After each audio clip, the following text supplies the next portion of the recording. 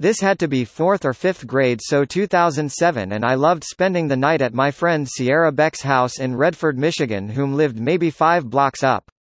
I stayed the night at her house, and the next morning we woke up around 8 a.m. and we wanted snacks.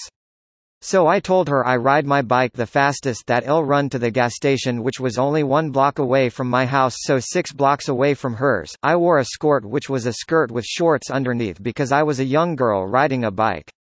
As I'm leaving the gas station, a white man in a truck pulls up besides me and starts trying to talk to me and say nasty things like nice panties.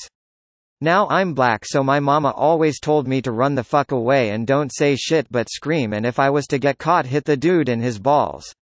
So I put my foot on my bike pedal and started pedaling so fast.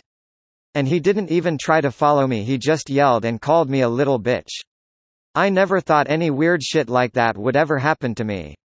And it kinda still bothers me from time to time. This content was provided by AngeloTricarico.com.